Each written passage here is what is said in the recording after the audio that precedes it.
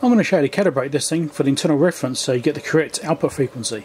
If it's your first time here, click on the subscribe button and on the bell icon to get notifications about new videos. So this unit currently, it's slightly off frequency. Now I've actually got my rubidium plugged into the back right now, so it's got a good time base, and I'm running it into my 1.5 gigahertz frequency counter. So I've got 1.5 gigahertz set on here. My Philips frequency counter is up there with the frequency currently showing with the rubidium plugged in. So I'm going to change camera views and I'll show you that.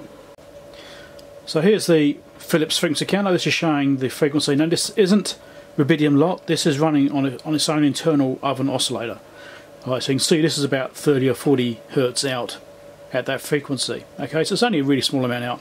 So I know that with the signal generator running off rubidium, that's going to be an accurate output. So this is the frequency I should be trying to achieve on the HP when I'm trying to do the calibration. Alright, so if I go for this frequency, that should be close enough. Although the calibration does say do it at 100 megahertz, so we'll see how we go with that. I'll probably have to change to 100 megahertz or something. So here is the frequency counter here showing the HP's actual output. This is the most resolution I can get on this unit, so that's as precise as I can be. Even if I increase the gate time, it doesn't really change. This is the most digits I can show at once, at this frequency at least. So we can see we're about 430 hertz out on the HP output compared to what the rubidium was saying. Now, an important aspect here is obviously that all this test gear has to have been warmed up. This has all been on for a couple of hours to stabilise properly and stuff like that. Although within basically 10 minutes all of my test gear was actually reading about this value anyway. So even though I've warmed up for a couple of hours, after 10 minutes it's actually about the same. So it hasn't really drifted off either after that time. So just the initial 10 minutes and so then it's okay. But it's always best to make sure you've got a bit of a soak time there to give it a chance to stabilise and stuff like that. So make sure you do that if you're doing calibrations. Leave things on for at least an hour if you can. The longer the better, basically. Now, obviously we've got to get this up to where the other one was reading, so we want to get this up by 430 hertz. So we have to turn the frequency generator off. There's a little switch on the back which I'll show you in a second, and that we'll turn it on, power it up again, and then we'll do that calibration. So here we go. So now all I've got to do is turn the power off first. You have to power it down because it's got to do it as part of the boot up sequence. Let's unplug power for now. So give us a bit less cables to worry about. So on the back here, there's a switch, just down here. All right, it's multi-purpose switch, just there. So you have to make sure we turn one of those switches on in order to turn on time-based adjustment. There we go. There's a close-up view of the switch. So what we've got to do, you can see, is the time-based adjustment here is the left one. Now down is off, up is on. So we have to do here is go in and flick that upwards like that. That is now in time-based adjustment mode. So now we can plug the power back in again, flip it around, and we'll start doing the calibration work. Now I may need to adjust my frequency counter to be on the lower range, so that's in the 100 megahertz range, because that's what the calibration is supposed to be based around. But we'll see what comes up on the display. So basically, turn it on and follow the instructions on the screen. Now I've done this once before on a HP8647A, which is basically the same unit, just different frequency ranges. So let's see what happens. So it's going to do a self-test first. There you go, time-based adjust. RF on for plus 10 dBm RF output. Okay, so my counter can handle that. Now I thought I'd change this lead over now to the other zone, to the 100 megahertz section of the counter, because that's probably where it's going to be anyway. So we'll change it over now, get that ready. So that's ready to go. And that also has a higher input threshold than the other one. So RF on. Okay, there we go. Set in time base. So I should try and tune the frequency counter to 100 megahertz. So I'm currently showing 99.999971. That's my current frequency on the counter. I'm going to show you that now. As you can see, I've got to do fine and coarse adjustments. That's fine adjustment, this is coarse adjustment. So I'll just show you what I'll do here. So if I turn this knob here, see the fine adjustment's changing slightly. Just there, that value is changing. Okay. And this, the coarse adjustment is currently 123. If I increase that one, it changes it as well. Okay, so I think I need to do coarse first, and then maybe I'll do fine afterwards. With this particular frequency, I've got really high resolution on my counter, so I can actually get really precise on there. Okay, so I'll just get this a little bit closer with these, and then I'll go into the counter, and I'll change the camera view and show you that. Okay, so you can see the counter there. Now the gate time is currently, I think it's about 6 seconds or so, which should give me reasonable resolution, 6.4 seconds. So let me set the coarse resolution without being too inaccurate. And then what I'll do is I'll probably increase the gate time further and try and move the display over 1 decimal place, which will give me the ability to do the spine resolution. Okay, so let's increase this. I did actually put these settings back down a little bit on the generator to start again to show you the meter. Okay, so let's look. So I'm doing the coarse adjustment now. I set it by 3, and it'll take a gate a couple of times to actually update. So it might be like 12 seconds or so for that to get the accurate reading. There we go. That's pretty close. Let's go. Now I forget this is out very slightly, right? So really I should have the rubidium plugged into this counter, but I know it's out by a very small amount. In this case, it's going to be basically bang on. We go 1 more on the coarse. We'll see how it goes. It might be too much. I might have to go to the fine. Yes, too much. Okay, so go back down to 126 on the coarse now. It'll be the next update frequency. You have to wait 6 seconds. There we go. Right, and then we'll do the coarse, the fine. Sorry. Or maybe I could turn the fine down and then do a larger coarse. I'm not sure. When I go up by 6 on the fine, we'll see how it does.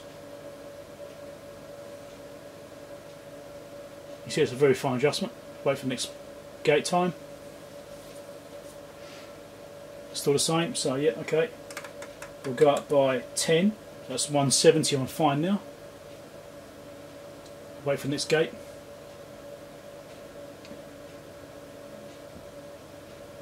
So that's pretty close. Alright. Maybe another 5.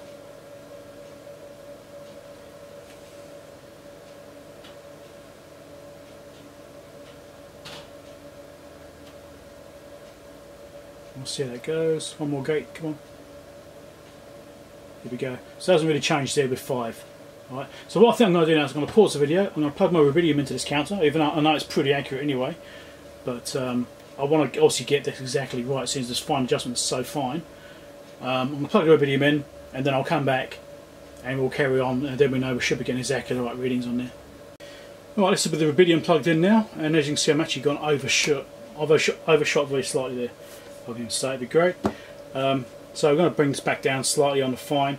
I'm actually tempted to wind the fine down and bring the coarse up instead to try and get this right. So I might actually bring the fine down by, say, I don't know, 100. So I'm on about 70 on the fine. Bring the coarse up by 1, and we'll see how that goes. I don't like to be too far at the end of a range. It might be 255 maximum or something. I haven't tried. Wait for this gate time. Yeah, so that's slightly better, isn't it? Okay, so it's now 95 there. So if I do 100 on the fine now, that should be a bit closer.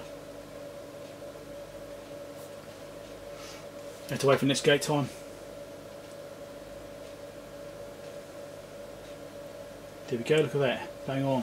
Now, I want to increase the resolution of this, and now I should be able to adjust this time here and get an even greater resolution. So let's try that. 18-second gate time, we'll see how that goes. Still a bit wobbly camera. It's on a tripod on my carpet here and it wobbles a little bit because of that. I'm moving around, which is not much I can do about that. So it's still there. Right.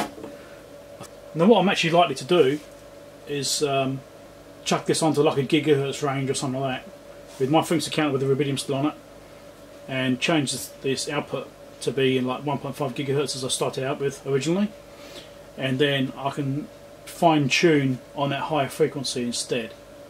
Alright, so I might just go in and out of the calibration a few times just to get that as good as I can. Right now I'm just waiting for the gate time to go off again. But you can't see the LED very well because of the lighting, I'm afraid. If I turn the lights off it goes a bit grainy. So just waiting for it to go off. Should be any second now. There we go, gate times went off.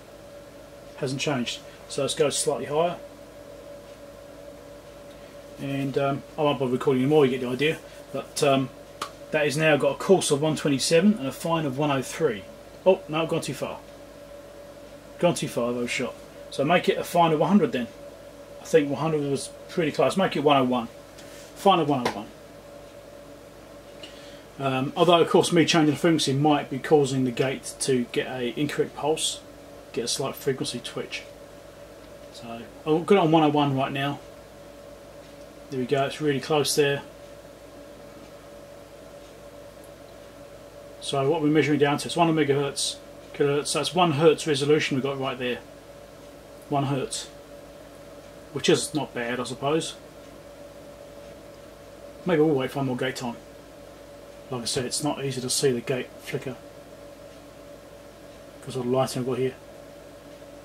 There you go, that's looking really close there, isn't it? It might be a fraction high, but I think I might just leave it there. And I'll get a calibration mode and we'll chuck a 1.5 gigahertz signal out of it and see what the counter says. Okay, so now we've done the adjustment, we need to save the adjustment. Okay, that's the next thing we have to do. So you can see I've got 127 on coarse, 101 on fine. So it's fairly well balanced. I'm just watching the frequency counter now just to make sure the next update gating is okay. I think it probably will be. I say it's within 1 hertz there at least.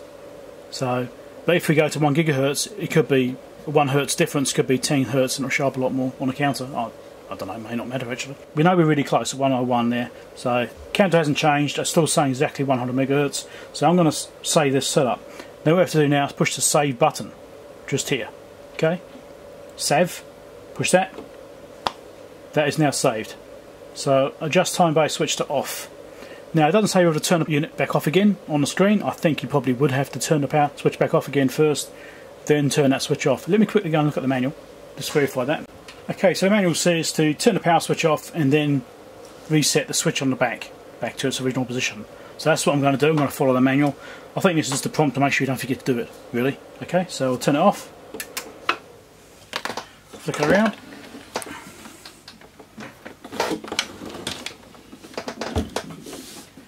And there's a switch. Well, I've lost the foot off the back. Must be in my other bench. And you get the switch, put it back down again, like that, back to the off position. As you can see, so it's back to where it was. And then we shall plug it back in the power.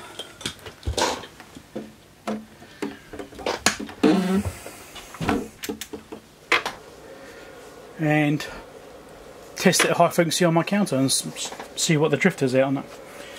I don't think it's going to be much really. So it's still showing 1.5 megahertz, 1.5 gigahertz on the output there.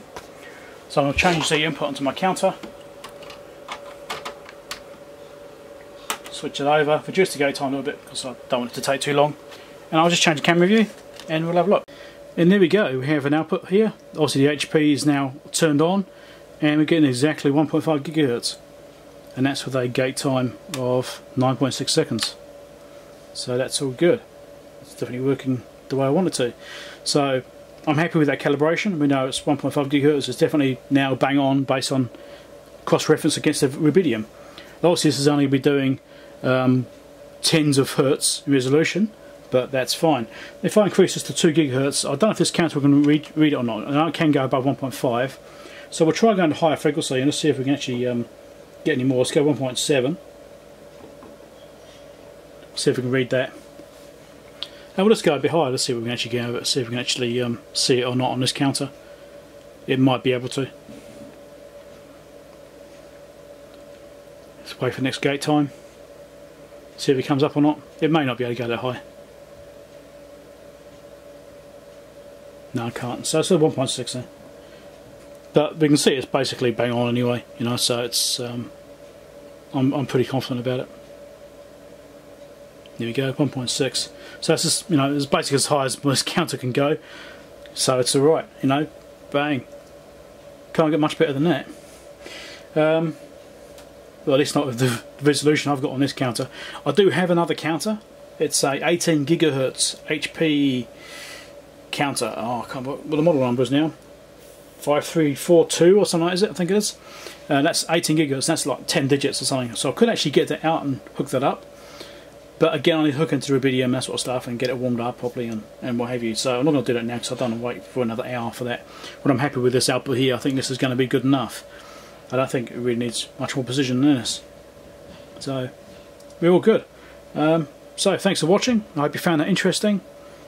Share the video if you want people to know how to do this calibration. Well, it's pretty straightforward anyway, but people may find it helpful. So share the video around, and don't forget to give us a thumbs up and subscribe if you're not already subscribed, and all that sort of good stuff. If you're also interested in becoming a Patreon to the channel, help support me to buy items such as test equipment to repair, such as this unit here. I did repair this counter when I got it, had a fault.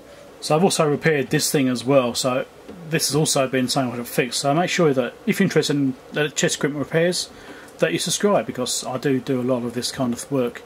I buy items which are broken and repair them. So if the first time you come across my channel, when it's the first time you see me working on something, then make sure you subscribe, because you'll likely see other things that you want to watch. Okay, so thanks a lot, catch you later, and I'll see you next time. Bye.